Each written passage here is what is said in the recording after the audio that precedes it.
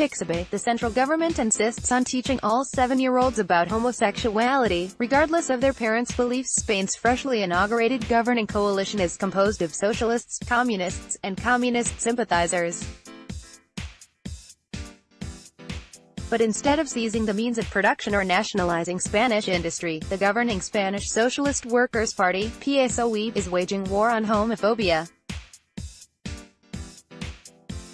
Government leaders announced their intention to veto a parental rights law passed in the subdivision of Murcia.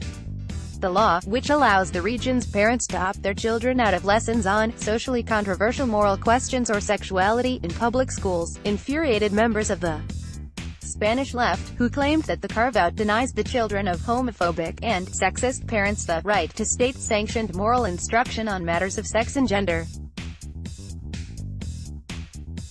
Irene Montero, Spain's Equalities Minister, told reporters that the sons and daughters of homophobic parents have the same right as everyone else to be educated about respect, the promotion of human rights, and being able to love whoever they want. The children of sexist parents, she said, still have a right to be educated about equality and feminism. Advertisement. There's no reason that this line of argument, which holds that the state must usurp parental authority in certain matters of moral formation, should end with compulsory sex education for elementary school students. It equally be used to deprive homophobic and sexist parents of their custody rights. If children of such parents have the same right as everyone else to be educated about sexual morality in the manner the state prescribes, how much more of a right do they have to live with parents who will affirm their right to love whoever they want or uphold the ideals of feminism? The prospect sounds less outlandish when one considers the contempt that the governing coalition holds for those dissenting parents. To the PSOE, those who would withdraw their children from the classroom do not merely hold to an alternative moral paradigm, but instead cause a rupture in school harmony and the culture of dialogue and reflection, while imposing a blind and uncritical authoritarianism. Describing traditionalist parents in such a manner is a strange use of the word authoritarianism, but then again, it's a strange understanding of human rights that includes lessons about homosexuality for small children in public schools. I fail to see what human rights has to do with instructing 7-year-olds about the glory of various sexual practices, and perhaps my failure is evidence that such lessons ought to be compulsory. Such is the Orwellian state of the Spanish regime, which claims that parents are authoritarians for objecting to its undisguised authoritarianism, and that it, the regime, is cultivating a culture of dialogue and reflection, as it does the opposite. Spanish officials call dissenting parents blinded and critical, even as the Spanish government itself insists on blinded and critical deference to its preachment on matters of sexual morality. C.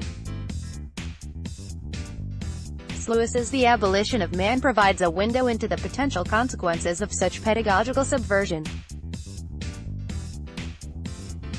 In Man, Lewis responds to a contemporary primer for British students called The Green Book, written by Alec King and Martin Kedley, pseudonymized as Gaius Anticius, that Lewis claimed was designed to discredit the natural law and Christian morality.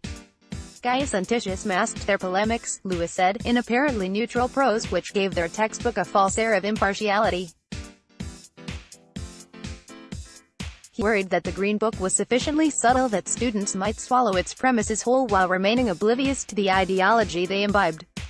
Lewis wrote, "The very power of Gaius Anticius depends on the fact that they are dealing with a boy who thinks he is doing his English prep, and has no notion that ethics, theology, and politics are all at stake." It is not a theory they put into his mind, but an assumption, which 10 years hence, its origin forgotten and its pretense unconscious, will condition him to take one side in a controversy which he has never recognized as a controversy at all. Spanish children may not realize that ethics, theology, and politics are all at stake in classes the government insists are about equality and human rights. The government may very much want children to believe, in contravention of their homophobic parents, that there is no controversy at all about matters of sexual morality, even as their parents' objections militate to the contrary. But the largest question, what any of this has to do with the governing coalition's professed socialist ambitions, is yet unanswered. Suffice it to say, Karl Marx would be surprised to see his ideological progeny waging war against homophobic proles instead of ushering in the workers' paradise. Let's block ads. Why?